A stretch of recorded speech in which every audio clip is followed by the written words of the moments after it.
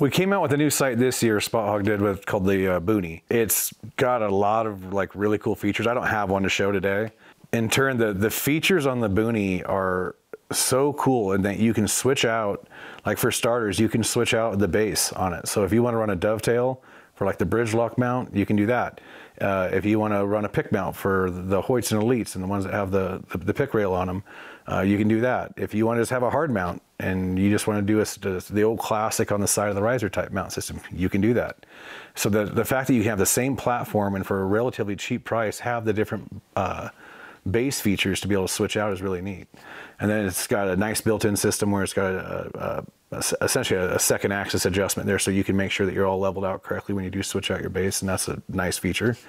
And then as you move forward from that, we have a new tape wheel on there, so it's removable tape wheel, so you can have different setups. You have one set for tack, one set for hunting, one for indoors, you know, whatever different versions you got set up that you run on the same bow. You can just quickly switch out those tapes. And then the tape itself, how it bolts on, actually has slots cut into where those bolt are actually holding it in place. And what that allows you to do, I mean, if you had one single pin pointer and you show up one day and, oh, I'm off by 2 yards, you can reach it and just move your pointer down and get it all set up and you're good to go for the rest of the day. But what if you had like a triple stack? We got 3 pointers on there. I mean, you spend so much time getting each one of those pointers just right, you know, and the next one's just right, and you put so much time having to go and individually move every one of those because you're off by 2 yards or whatever it is. It's a pain. So on that wheel, because it has the slots, you can actually just loosen the 2 screws and just adjust the wheel so to match your pointer correctly, which is really slick. We also redid our lever clamp. So we have our clamp for our horizontal micro adjust. Before it kind of hit a wall, like almost suddenly, and didn't have much movement before it was all the way tight. With this one, you can feel it ramp a lot nicer.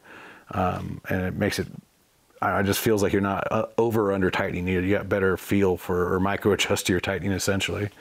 And then also we have a bigger windage adjustment so that you can jump back and forth. We have the horizontal micro adjustment's bigger, but also there's the course adjust bracket that's got a dog leg this side, so you can flip it around for a big adjustment, bounce it back and forth. So if you're running the bridge lock or a pick mount between the course adjust piece and the micro adjust being bigger, you should guaranteed be able to center up and not have any problems, making it work across multiple boat platforms. And then the last part is the click knob is actually redesigned, which is way smoother, and the clicks are much nicer. So that's our new Boonie sight, and it's essentially it's all the fast eddies in one. So you had a fast eddy pick mount, you had a fast eddy hard mount, you had a fast eddy XL, which is the dovetail bar. In this case, we have all of those platforms built into one system.